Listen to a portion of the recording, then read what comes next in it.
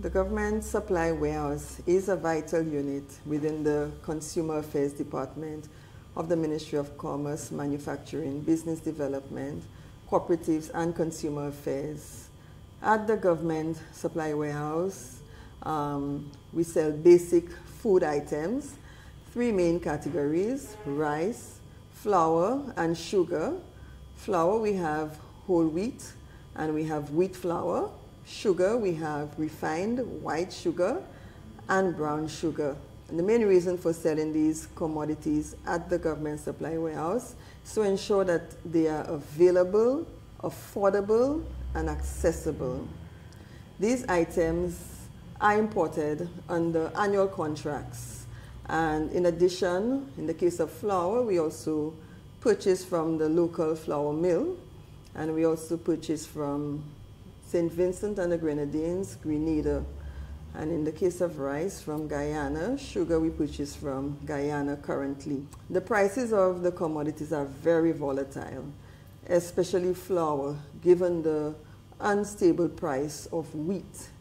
So to ensure affordability, to ensure that the price of these commodities, the price is not increased, the government has been selling these commodities below the purchase price or the cost in most cases. For example, brown sugar. We purchase brown sugar under the contract at an average price of $98. And when it's unavailable from that supplier, we purchase at $144. Notwithstanding, brown sugar is sold at $100 per bag. In the case of refined sugar, it is purchased at $108 for the 110-pound bag, and we sell it at $98. And it's important to highlight that because sugar is used by manufacturers, our exporters, to make their condiments. We have also the bakers rely on sugar in order to bake their bread. And in the case of the bakers, the highest subsidy is on flour, because we purchase a bag of flour currently at $128, and it is sold to the bakers at $85, a subsidy of $43 on every bag. And we sell at $90 to other purchasers, the wholesalers, who then sell to retailers, and then it is retailed in the local shop.